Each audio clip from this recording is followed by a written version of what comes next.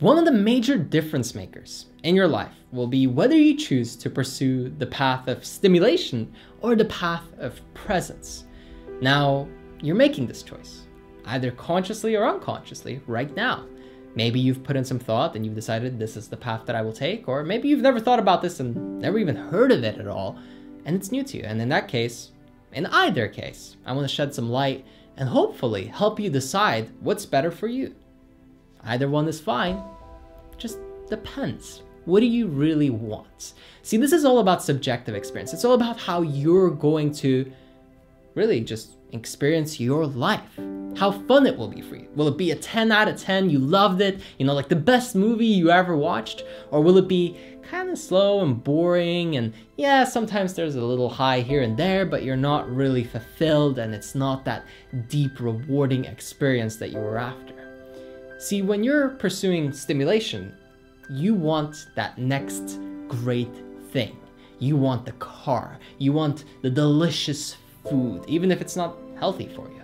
You want to feel good, right? And so you're going after these sensory pleasures. You're trying to, finally get that next thing, because once you get it, you'll be happy. And it's always this race, and it's always this waiting and anticipation for the future. You're not happy now, but once you'll have it, you'll be happy.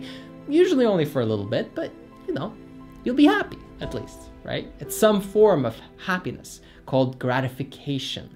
And the vast majority of society will live their life, their entire life, this way.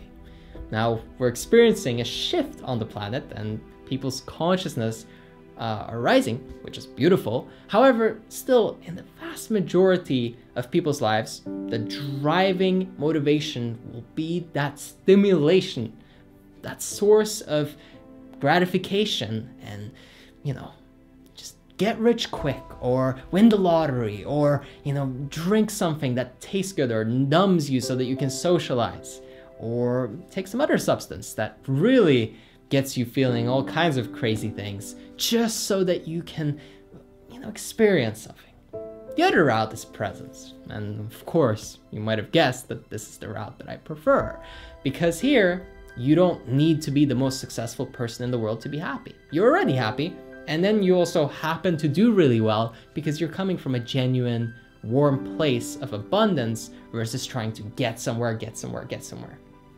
Now, when you choose presence, it is kind of boring. Up front, you're reading a lot, you're watching videos like this, you're meditating, you're spending an hour a day maybe even meditating. That's a lot. Most people would never do that. Maybe 10 minutes a day, still great. You're constantly developing yourself and putting in the time to really sharpen your mind. And you're making sure that your mind is the best that it can be, because you understand that it's all about framing and controlling your own reality, controlling your own thinking and your thought patterns so that you can have your life the way you want to have it. Experience what you want to experience by choice instead of by accident. And you're not chasing highs. Actually, you tend to avoid them. And whenever you do experience one, you might be able to enjoy it. However, it's not a driving force. You might get that nice car, or you might have some great success and breakthrough, but it doesn't make you who you are.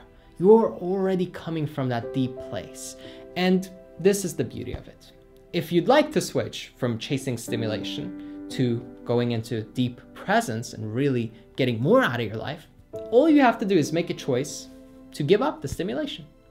It's that simple. See, most people think that to become present, you have to work really hard. I gotta get into the present moment. And sure, you need to meditate. Yeah, you need to work on yourself. Sure. All those things are great. However, the most important thing by far is give up your greatest source of stimulation, and you will tend to lean towards presence by default.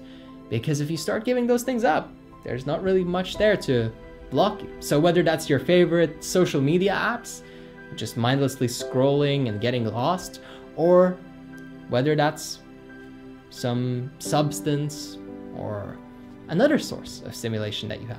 Whatever it is that gets you high, whatever it is that makes you feel good temporarily, but doesn't really feel rewarding in the long run, try giving it up for 10 to 30 days and see what happens. It's a suggestion. You don't have to do it. if you are doing it, drop it in the comments below and make a little commitment and say how long you'll try it for, and just see what happens. See what you do with your time. It's an experiment. You don't have to make that life choice right now and forever commit to that path. Maybe you just want to test run this. Maybe you just want to experience presence, or maybe you already have and you want to amplify it a little more by taking away some of the stimulation. And that's what I did. And I'm not saying that I have zero stimulation in my life. I still eat great food. I still experience some amazing things and have lots of things that make me feel good on a sensory level, of course. However, the main priority is the presence. The main priority is to serve and give my gift to the world. And when you're coming from that place, everything is that much more enjoyable. So even when you go and have some of these experiences, they're that much more intensified. When I travel, it's a little more different than when the average person goes on the trip. They get all excited, they go on the trip, and then they come back and it's, well, for me, I can go on the trip and I can stay on the trip if I want to. I can do whatever I want. And there's a lot of choice and I'm able to enjoy it a lot more than most people that I know, because when you're there and you're present, you're not bringing all this mental baggage with you. You're not feeling heavy. You're not thinking so much. You're just able to be here now and fully enjoy whatever is happening. And for myself, I've had struggles and pain and difficulties in my life, and I've been able to actually keep a great attitude throughout, not by forcing it or pretending like I'm happy, but through deep acceptance, by being present. So the more you work on this and the more you develop this part of you, the greater returns you have in your life. And pretty much every area of your life improves as a direct result of this effort.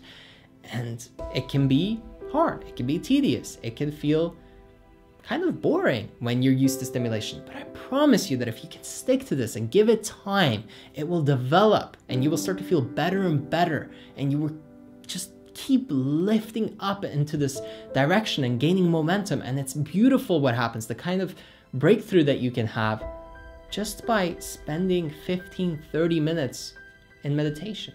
All of a sudden you realize, hey, I want to do this. And you go and you pursue it and you succeed. And all of a sudden you're living your dream, and that's not unlikely. But you have to sacrifice some of that stimulation, because the more time you spend being a consumer, just consuming, whether that's, again, substances or some other addiction or anything, you're buying stuff to make yourself feel good, the more you do that, the less presence you have, because you're just sinking into this hole. And it is infinitely deep. And this is where a lot of depression comes from.